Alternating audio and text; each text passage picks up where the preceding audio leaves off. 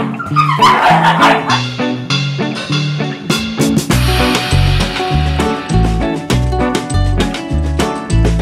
don't know for what reason. 3 years ago, I'm like, no, I want to change this pattern and I'll get a dog. Dolche, I would dress up as Thor.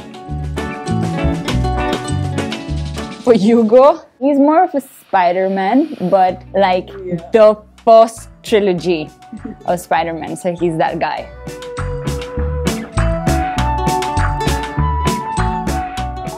Can you get one more of us? Can you get one more of us?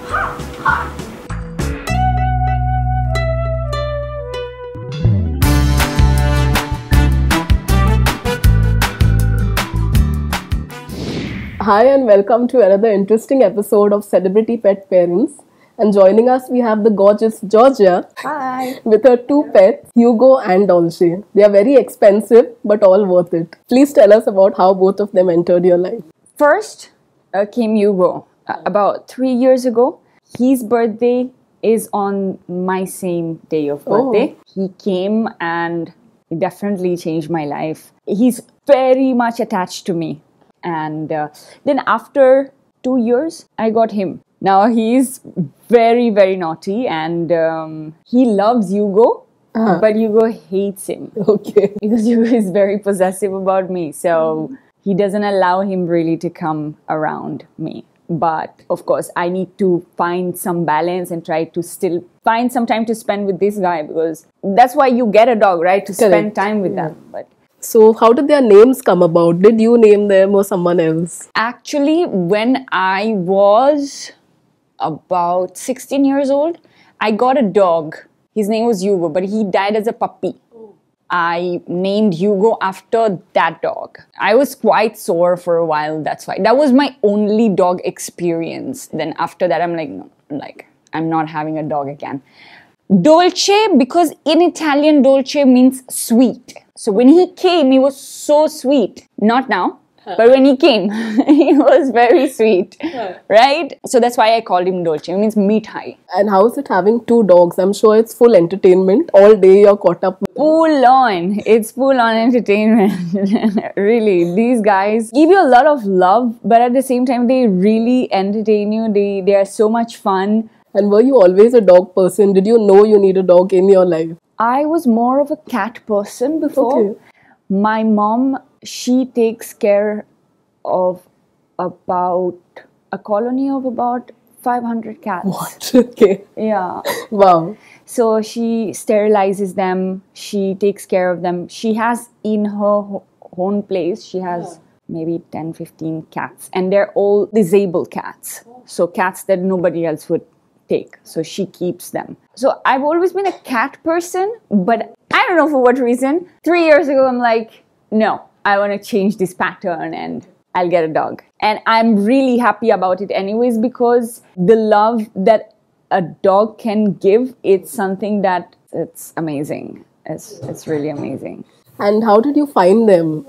What's the story behind that? I found them through some friends of mine that helped me out to get them. The love for animals runs in the family. Yeah. So are, others in your family also equally, fond of animals? All of them. My whole family is fond of animals. When I was 14, I stopped eating non-veg because I was in Italy at that time and I saw a video of a cow that was going for slaughter and I was like, no, I'm never having that, because of course, I mean, in Italy, that's a normal thing. After I turned veg, my mom turned a veg, my sister turned a veg, my dad turned a veg.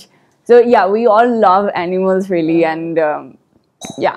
And if you'd like to share your routine with both your dogs. So I take Hugo for long walks every day separately and Dolce separately, because Dolce really pulls me, and like sometimes it's like he's taking me out for a walk. So Hugo, everybody knows in Bandra, like we walk and people are like, hey Hugo, they don't even say hi to me, they just say, hey Hugo, how are you? So we clean them every time they come back home, because I'm a little OCD with cleanliness. And it's a routine, and it takes time and energy for sure. Like having dogs is definitely a responsibility. And we cannot ask you about those lovely posters, which are very This interesting. guy is Hugo. Okay. So how do you decide on this, that you want this poster Because too? he's Hugo sir. Okay. He's Hugo Quite sir. the boss, yeah. Yeah. Hugo Boss, boss, correct. right? So he's very much of a lord. His attitude and everything is just like so bossy, and so that's why I thought of. And have you traveled with them? See, unfortunately, you know what happens when you travel on a flight, it's very stressful for them. So I would not put them under that stress unless I were to go out for. But what I do, I take them, I make it a point that once in a month, I take them out. Okay. Like I take them to some pet-friendly resort, and but there's like swimming pools for dogs.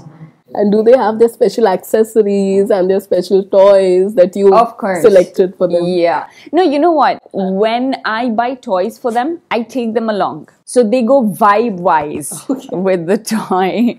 They go to the store, they go and whatever they pick, I'll buy. They're such spoiled brats. And how have they changed your life? I'm sure your routine has changed entirely to look after them also. Definitely. So in the beginning, when I got Hugo in my life, I noticed that whenever I'd go out for dinner, I would feel like guilty that my guy is at home. I would think that, this is not cool, I should go.